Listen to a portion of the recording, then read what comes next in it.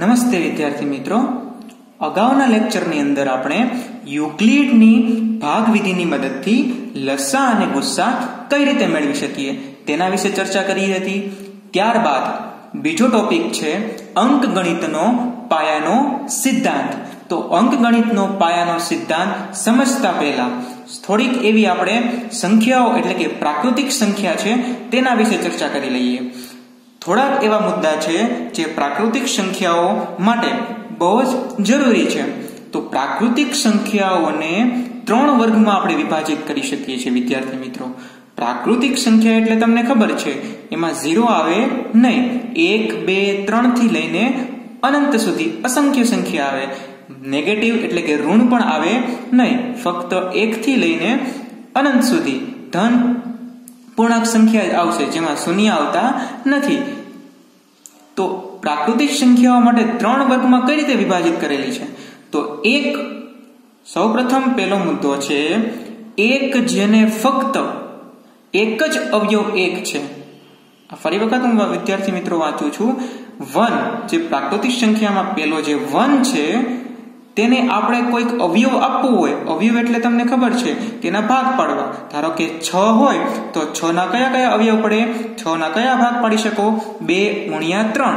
તો 2 અને 3 એના અવયવ કહેવાય. 1 તો બધાયનો જ અવયવ છે. 1 ના ઘડિયામાં આપણે બધા જ લઈ શકીએ છીએ. તે રીતે અવયવ છે એ 1 નો અવયવ કોણ છે?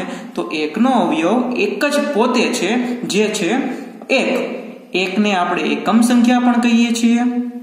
બીજો મુદ્દો શું કહેવા માંગે છે? 1 કરતા મોટી. આ મુદ્દો પણ ઇમ્પોર્ટન્ટ છે વિદ્યાર્થી મિત્રો, ધ્યાનથી જોજો. 1 કરતા મોટી અવિભાજ્ય. અવિભાજ્ય સંખ્યા કોને આપણે કહીએ છીએ? અવિભાજ્ય સંખ્યા એટલે જેને આપણે ભાગી શકીએ નહીં. અવિભાજ્ય સંખ્યામાં કઈ સંખ્યા આવે? 2 આવે, 3 આવે, 5 આવે, 7 આવે. એ રીતે આ બધી અવિભાજ્ય સંખ્યા છે. અવિભાજ્ય સંખ્યા એટલે કોઈ પણ વડે આપણે આને ભાગી શકતા નથી. 1 સિવાય કોઈ પણ સંખ્યા વડે આને ભાગી શકીએ નહીં. તેથી આ અવિભાજ્ય સંખ્યા આવશે. તો 1 કરતા જે પણ મોટી અવિભાજ્ય સંખ્યાઓ છે એ માની લ્યો કે p છે. તો એ સંખ્યાઓ જે p છે 2, 3, 5 આ બધી p કીધી છે. તો હવે જેવી p જેવી જે સંખ્યા છે તેના અવયવો છે ને 1 અને p એ 2 જ છે. ફરીવાર એક્ઝામ્પલ તરીકે આપણે સમજી છીએ. દાખલા તરીકે 1 કરતા મોટી અવિભાજ્ય સંખ્યા કઈ મેં લીધેલી છે? 3. 1 કરતા મોટી અવિભાજ્ય સંખ્યા 3 છે. તો 3 ના કયા અવયવ પડી શકે? તો 1 પોતે જે છે તે 3 અને 1 તો મેં તમને કીધું કે 1 તો બધાના ઘડિયામાં આવે. એટલે 1 અને 3 આ 2 જ એવી સંખ્યા છે જેના એ અવયવ પડી શકે છે. હજી એક બીજો એક્ઝામ્પલ આપણે લઈએ. અવિભાજ્ય 1 કરતા મોટી અવિભાજ્ય સંખ્યા બીજી કઈ હોઈ શકે? 5. તો 5 ના કયા અવયવ હોઈ શકે? 1 અને પોતે 5. એના પછીનો જે મુદ્દો છે ત્રીજો ભાગ છે. ત્રીજા ભાગમાં આપણે ત્રીજા વર્ગમાં વિભાજિત કરેલું છે વિભાજ્ય સંખ્યાઓ આવી. હવે કઈ સંખ્યા આવી? વિભાજ્ય. વિભાજ્યમાં કોણ આવશે જેને ભાગી શકાય?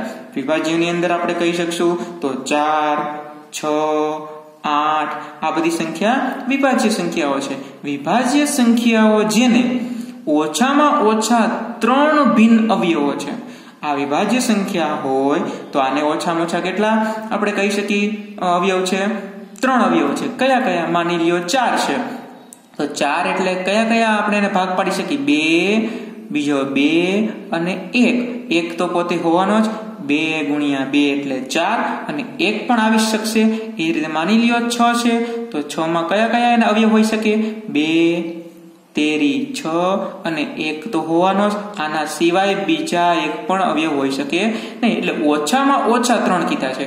ઓછામાં ઓછા 3 અવયવ તો હશે, તેના કરતા વધુ પણ હોઈ શકે, પરંતુ વિભાજ્ય સંખ્યાઓ છે ને ઓછામાં ઓછા 3 તો હશે જ અવયવ. તો 3 મુદ્દા મોસ્ટ ઇમ્પોર્ટન્ટ મુદ્દા છે જે તમે નોટ ડાઉન કરી શકશો, જેને તમે નોટ ડાઉન કરી લેશો, જેથી કોઈ પણ સમયે આપણે આને વાંચવા થાય. તો પ્રાકૃતિક સંખ્યાઓના 3 વર્ગમાં વિભાજિત કર્યા બાદ હવે આપણે જોઈએ અંકગણિતનો જે પાયાનો સિદ્ધાંત છે તે શું કહેવા માંગે છે. તો વિદ્યાર્થી મિત્રો આ પણ ઇમ્પોર્ટન્ટ છે, આને પણ ધ્યાનથી જોજો. અવિભાજ્ય અને વિભાજ્ય શબ્દ આવે ત્યાં તમારે નોટ ડાઉન કરવાનું છે, કારણ કે ક્યાંક અવિભાજ્ય સંખ્યા વિશે વાત કરે છે, ક્યાંક વિભાજ્ય સંખ્યા વિશે વાત કરે છે. તો અંકગણિતનું મૂળભૂત પ્રમેય શું કહેવા માંગે છે? તો એક કરતા મોટી દરેક પ્રાકૃતિક સંખ્યા, એકની વાત નથી કરતા, એક થી મોટી જે પણ પ્રાકૃતિક સંખ્યા છે, 2, 3, 5, 2 થી લઈને 2, 3, 4, 5 એમ એક કરતા મોટી દરેક પ્રાકૃતિક સંખ્યાને અવયવોના ક્રમને અવગણવાના છે. એને ધ્યાનમાં ન રાખો તો ચાલશે. અવયવોના ક્રમને અવગણીને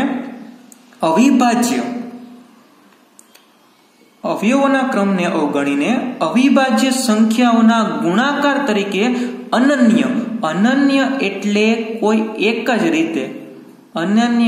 કોઈ એક જ રીતે લખી શકાય છે. ફરી વખત હું વાંચું છું. અંકગણિતનું મૂળભૂત પ્રમેય એમ કહેવા માંગે છે કે એક કરતા મોટી દરેક પ્રાકૃતિક સંખ્યાને અવયવોના ક્રમને અવગણી અવિભાજ્ય સંખ્યાઓના ગુણાકાર એટલે તમારે ક્યાં સુધી એના ગુણાકાર કરવાના છે? જ્યાં સુધી અવિભાજ્ય સંખ્યા ન આવી જાય, જ્યાં સુધી ભાગ ન પડે ને ત્યાં સુધી તેના ભાગ પાડતા જવાના છે. તો ત્યાં સુધી આપણે ભાગ પાડતા જશું અને જે સંખ્યા મળે છે તેનો ગુણાકાર આપણે એક જ રીતે લખી શકીએ. કઈ રીતે? તો આને એક એક્ઝામ્પલ દ્વારા આપણે સમજી શકીએ. 120 ધારો કે એક એક્ઝામ્પલ લઈએ છીએ. 120 છે એક કરતા મોટી સંખ્યા છે. એક કરતા મોટી પ્રાકૃતિક સંખ્યા છે.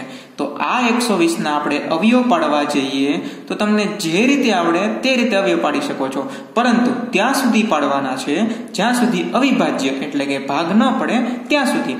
તો આને આપણે કઈ રીતે લખી શકશું?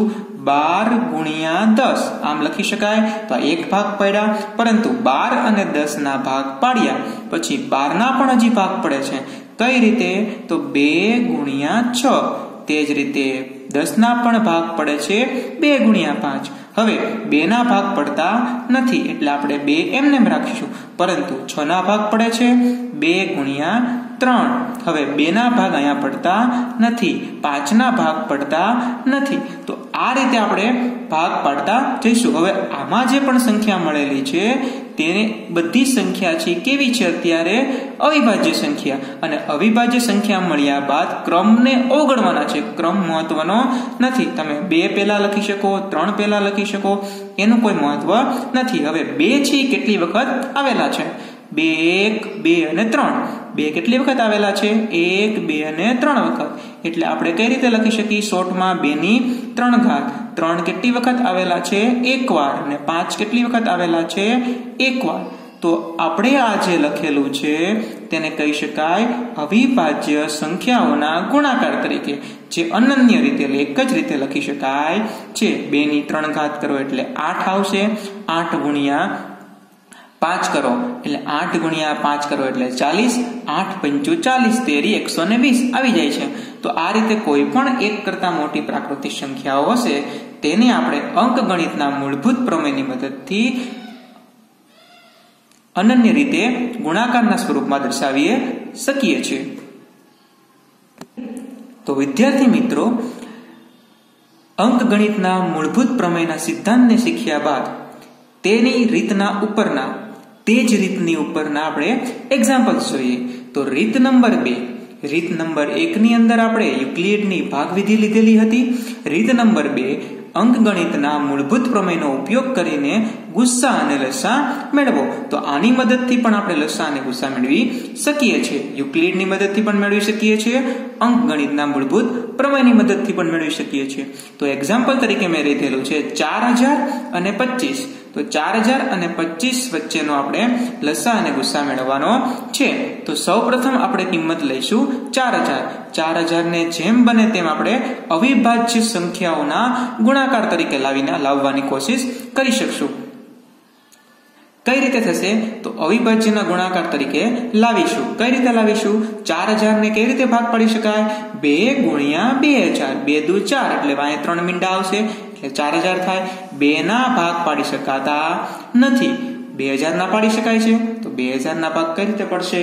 2 ગુણ્યા 1000. તે રીતે 1000 ના ભાગ પડશે 500 ગુણ્યા 2. તે જ રીતે આગળ વધતા 500 ગુણ્યા 2, 250 ગુણ્યા 2, 125 ગુણ્યા 2. હવે 125 છે તેના ભાગ આપણે 2 વડે પાડી શકશું નહીં, તો 125 નો ભાગ કઈ રીતે હાલશે? પાછળ 5 આપેલું છે તો 5 ગુણ્યા 25 તે રીતે આગળ ભાગ હાલશે. 25 પંચા 125, 5 અવિભાજ્ય સંખ્યા છે, આનો ભાગ પાડી શકીએ નહીં. 25 ના ભાગ પડશે તો 25 ના ભાગ પડશે 5 ગુણ્યા 5. હવે આના કોઈ પણ ભાગ પાડી શકશું નહીં, તો આ છેલ્લે આપણે ક્યાં પહોંચી ગયા? અવિભાજ્ય સંખ્યાએ પહોંચી ગયા. હવે આના ભાગ નહીં પડે, તો આને આપણે કઈ રીતે લખીશું? હવે 2 કેટલી વખત આવે છે ચેક કરો. 1, 2, 3, 4, 5. 5 વખત 2 આવે છે એટલે 4000 ને કઈ રીતે લખી શકાય? 2 ની 5 ઘાત. 5 કેટલી વખત આવે છે? 1, 2 અને 3 વખત. 5 ની 3 ઘાત. આ રીતે આપણે અંકગણિતના મૂળભૂત પ્રમેયના સિદ્ધાંતની મદદથી અવિભાજ્ય સંખ્યાઓના ગુણાકાર તરીકે 4000 ને લખી શકીએ. ત્યારબાદ આપણને આપેલું હતું 25. 25 ના તો તમને ખબર જ છે કે રીતે સિમ્પલ ભાગ પડે છે. 25 ના સિમ્પલ રીતે ભાગ પડે છે 25, 5 અને 5. આ અવિભાજ્ય સંખ્યા છે, હવે આના ભાગ પડશે નહીં, તો 25 ને આપણે લખી શકીએ 5 નો વર્ગ. તો બે રીતે આપણને, તો આ રીતે 4000 અને 25 ના આપણને અંકગણિતની મદદથી ભાગ પાડીને, તો વિદ્યાર્થી મિત્રો આ રીતે 4000 અને 25 ના ભાગ અંકગણિતના મૂળભૂત પ્રમેયથી આપણે પાડ્યા. પરંતુ આ બંનેનો હવે લસા અને ગુસ્સા કઈ રીતે મેળવવો? તો આ પણ વિદ્યાર્થી મિત્રો ધ્યાન રાખજો. આ બેનો લસા મેળવવા માટે લસા 4000 અને 25 આ રીતે લખીને ધ્યાનથી આ વાત સાંભળજો. લસા 4000 અને 25 નો મેળવવા માટે આ બંને ની અંદર બધી જ સંખ્યાઓ લઈ લેવાની છે. લસા મેળવવા માટે જે બે કિંમતનો લસા મેળવવાનો કીધો હોય તે બધા જ કિંમત લઈ લેવાની છે, પરંતુ મોટામાં મોટી જે ઘાત હોય તે લેવાની છે. 2 ની 5 ઘાત, બીજે ક્યાંય 2 ની 5 ઘાત કે 2 ની ઘાત છે નહીં, તો મોટામાં મોટી 2 ની 5 ઘાત થઈ. 5 ની 3 ઘાત, તો 5 ની 3 ઘાત અહીં આપેલી છે. 5 ની બીજે પણ કઈ ઘાત આપેલી છે, તો 25 માં 5 ની 2 ઘાત છે, પરંતુ આ બેમાં મોટી ઘાત કઈ છે? તો 5 ની 3 ઘાત ને 5 ની 2 ઘાતમાં 5 ની 3 ઘાત મોટી છે, તેથી આપણે તે લઈશું. તો 2 ની 5 ઘાત અને 5 ની 3 ઘાત, આને કહેવાય લઘુત્તમ સામાન્ય અવયવ. એમાં ધ્યાન રાખવાનું છે કે લસા મેળવતી વખતે બંનેમાં જે પણ સંખ્યા અવિભાજ્ય અવયવો આપેલા છે તે બધા જ અવિભાજ્ય અવયવો લઈ લેવાના છે, પરંતુ તેની મોટામાં મોટી ઘાત લેવાની છે. તો 2 ની 5 ઘાત અને 5 ની 3 ઘાતનો ગુણાકાર કરવાથી આપણને મળે છે 4000. 4000 થશે તેનો લસા. ગુસ્સામાં કઈ રીતે કરવાનું છે? તો ગુસ્સાની અંદર વિદ્યાર્થી મિત્રો ધ્યાન રાખજો કે આ બંનેની અંદર જે સામાન્ય હશે, ગુરુત્તમ સામાન્ય અવયવનો મતલબ શું થશે? ગુરુત્તમ સામાન્ય અવયવનો મતલબ શું થશે? આ બંનેની અંદર જે સામાન્ય હોય અને ઓછામાં ઓછી ઘાત હોય તે લેવાની છે. સામાન્ય હોવું જરૂરી છે. આ વસ્તુને ધ્યાનથી સાંભળજો, નોટ કરી લેજો. ગુરુત્તમ સામાન્ય અવયવની અંદર આ બંને સંખ્યાની અંદર જે અવિભાજ્ય અવયવ પાડેલા છે તેમાં સામાન્ય હોય તે અને ઓછામાં ઓછી ઘાત હોય તે લેવાની છે. બંનેમાં સામાન્ય 2 ની 5 ઘાત, તમે 2 ની ઘાત છે નહીં, તો સામાન્ય 2 થઈ શકે નહીં.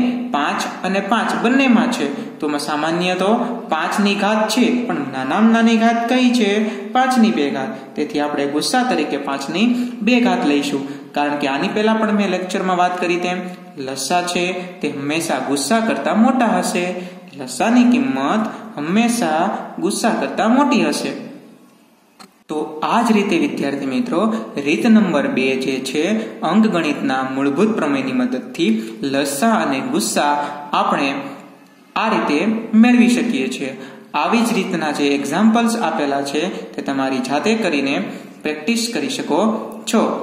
Do it your self example આપેલા છે 250 અને 300.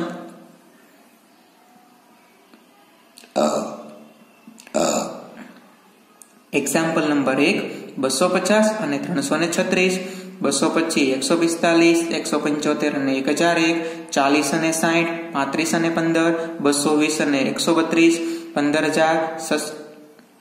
15,625 અને 35. તો આ બધાયનો આપણે લસા અને ગુસા મેળવવાનો છે, પરંતુ અંકગણિતના મૂળભૂત સિદ્ધાંતની મદદથી. તે જ રીતે વિદ્યાર્થી મિત્રો, અંકગણિતના મૂળભૂત પ્રમેયની મદદથી લસા અને ગુસા આપણે 3 સંખ્યા આપેલી હોય ત્યારે પણ મેળવી શકીએ છીએ. તો 3 સંખ્યા આપેલી હોય ત્યારે અંકગણિતની મદદથી લસા અને ગુસા કેમ મેળવવા તે પણ જોઈ લઈએ. એ રીત અલગ નથી. જેમ 2 સંખ્યાનો લસા અને ગુસા અંકગણિતની મદદથી મેળવો તે જ રીતે મેળવવાનો છે. તેમ છતાં આપણે એક એક્ઝામ્પલ જોઈ લઈએ. 15, 21 અને 35 નો લસા અને ગુસા અંકગણિતથી મેળવવો છે. તો 15 ને આપણે અવિભાજ્ય જ્યાં સુધી ભાગ પડે છે ત્યાં સુધી પાડવાના છે. ભાગ પાડતા જવાના અને અવિભાજ્ય સંખ્યા સુધી લાવી દેવાનું છે. તો 15 ને આપણે ભાગ પાડી શકીએ 3 ગુણ્યા 5. હવે આ બંનેના કોઈ ભાગ પડતા નથી, તો ત્યાં સ્ટોપ થઈ જવાનું છે. 21 ને આપણે ક્યાં સુધી ભાગ પાડી શકીએ છીએ? 3 ગુણ્યા 7, પછી ભાગ નહીં પડે. 35 ના 5 ગુણ્યા 7. તો આ રીતે ત્રણેયના આપણે 3 સંખ્યા આપેલી હોય તો ત્રણેયના શું પાડી લેવાના છે? ભાગ. હવે લસા કઈ રીતે મેળવવાનો? આ જ ઇમ્પોર્ટન્ટ છે. જે રીતે ઓલામાં પણ આપણે મેળવો લસા, તે જ રીતે આમાં મેળવવાનો છે. લસા મેળવતી વખતે આપણે શું ધ્યાનમાં રાખવાનું છે? મેં તમને શું કીધેલું છે કે લસા મેળવતી વખતે બધી જ સંખ્યાઓ લઈ લેવાની છે. સામાન્ય હોય કે સામાન્ય ન હોય, પરંતુ મોટામાં મોટી ઘાત લેવાની છે.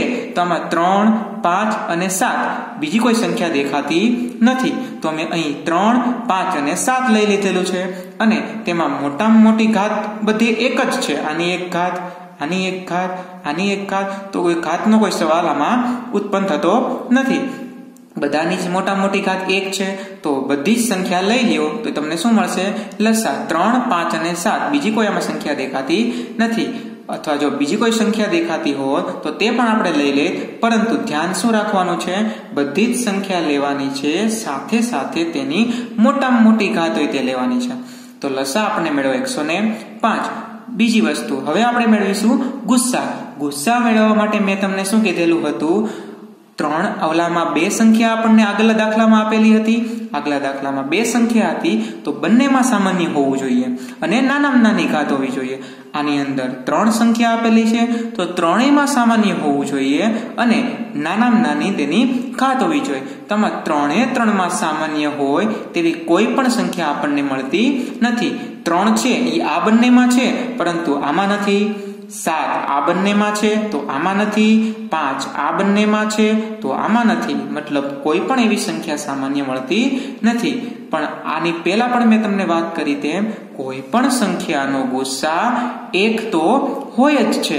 તો ગુસ્સા આપણને કઈ પણ ન મળતો હોય ત્યારે આપણે લખી શકીએ 1. તો આ સંખ્યાનો ગુસ્સા આપણે શું કહી શકશું? 1 છે તેમ કહી શકાય. આ જ રીતના દાખલા 3 સંખ્યાઓના લસા અને ગુસા માટેની પ્રેક્ટિસ કરવા માટે ડુ ઇટ યોરસેલ્ફ માટે તમને એક એક્ઝામ્પલ આપેલા છે. 40, 60, 80, 49, 42, 91, 15, 25, 35, 28 ને 63.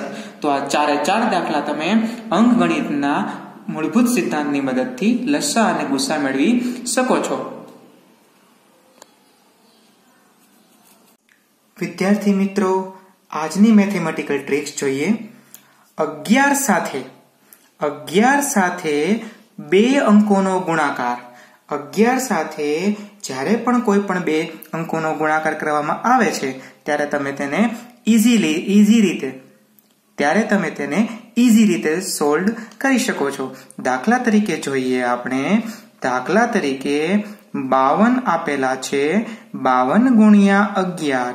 11 સાથે મલ્ટીપ્લાય થવું જરૂરી છે. 2 અંક છે, એકમ દશક, 2 અંકની સંખ્યા. 11 સાથે ગુણાકાર કરો છો તો તમે ઈઝીલી અને આસાનીથી ઝડપથી જવાબ આપી શકો છો. કઈ રીતે આપી શકીએ છીએ? તો 5 અને 2. આ 5 અને 2 એમ જ લખવાના આવશે, વચ્ચે જગ્યા છોડી દેવાની છે. આ બંનેનો જે ગુણા સરવાળો છે તે આપણે વચ્ચે લખીશું 7. બીજો એક્ઝામ્પલ આપણે જોઈએ વિદ્યાર્થી મિત્રો. 42 ગુણ્યા 11. 42 ગુણ્યા 11 આપણે કરવા હોય તો સૌથી પહેલા 4 અને 2 ને વચ્ચે જગ્યા રાખીને લખી નાખવાના છે. 4 અને 2 4 અને 2 વચ્ચે જગ્યા રાખીને લખી નાખવાના છે. વચ્ચે કઈ સંખ્યા આવશે? તો આ બંનેનો જે સરવાળો હોય, બંનેનો સરવાળો કેટલો થશે? 6. તો બંનેનો સરવાળો આવશે 6. તો તમે ઈઝી રીતે આને સોલ્વ કરી શકો છો. સપોઝ માની લ્યો 33 આપેલા છે. 33 ગુણ્યા કરવા છે 11. તો આને આપણે કઈ રીતે લખશું? 3 અને 3 3 ને 3 6. અહીંયા આવશે 6. આ જ રીતે વિદ્યાર્થી મિત્રો તમે પણ ડુ ઇટ યોરસેલ્ફ. તમે પણ જાતે આ કરી શકો છો. 74 મલ્ટીપ્લાય 11 74 મલ્ટીપ્લાય 11 હશે ત્યારે શું કરશો? 7 આ 4 અહીંયા લખી નાખવાના છે. 7 અહીંયા લખશું, પરંતુ 7 ને 4 11 થાય છે. 7 ને 4 11 થતા હોવાથી જે 11 માં એકમનો અંક આપણે અહીંયા લખશું, પણ એક વિધિ આવશે એટલે 7 ને 1 અહીંયા કેટલા થઈ જશે? 8. ફરી વખત વિદ્યાર્થી મિત્રો આ ફરીવાર હું રિપીટ કરું છું. ફરીવાર આ દાખલો આપણે રિપીટ કરીએ. 74 ગુણ્યા 11. 74 નો ગુણાકાર 11 સાથે કરવો હોય ત્યારે એક વસ્તુ ધ્યાનમાં રાખવાની છે. જો આ બંનેનો સરવાળો 10 કરતા વધી જાય છે તો આપણે તેને એક કેરી ફોરવર્ડ કરશું. કેરી ફોરવર્ડ એટલે એક વધી જે આવશે તે આ સંખ્યામાં ઉમેરી દઈશું. 4 એમનેમ રહેશે, પરંતુ આ બંનેનો સરવાળો છે એ 11 થાય છે. 11 માં એકમનો અંક આવે 1, એ આપણે અહીંયા લખશું અને આ જે 1 છે ત્યાંની વૃદ્ધિ થઈ જશે, વૃદ્ધિ થઈ જાય છે. એ વૃદ્ધિ આમાં ઉમેરતા આપણને જવાબ મળે છે 814. આ જ રીતે વિદ્યાર્થી મિત્રો તમે પણ તમારી જાતે પ્રેક્ટિસ કરી શકો છો. Do it yourself. 6 દાખલા આપેલા છે, તમે તમારી જાતે ટ્રાય કરો.